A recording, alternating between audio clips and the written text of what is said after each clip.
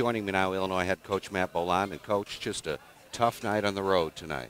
Yeah, I give Ohio a lot of credit. They're a really good basketball team. I think they went almost undefeated last year at home, and they start four seniors and a junior, just a veteran team, and they took advantage when we made mistakes tonight.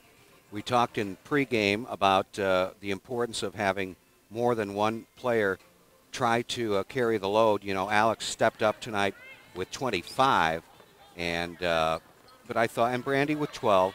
I thought Courtney Jones had a real nice effort off the bench with 13 points. But talk about Alex and her night, and also Courtney with that career-high 13. Yeah, I thought Alex did a really good 12 for 16 shooting, which was great, and Courtney gave us a lift off the bench, especially in the second half.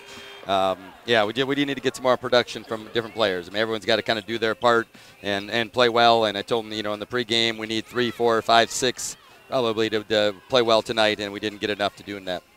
Well, Big Ten is just around the corner. We start Wednesday afternoon with the Iowa Hawkeyes at State Farm Center. And looking at what has happened so far, you see a team like South Dakota. You see a team like Central Michigan. You see a team like we saw tonight.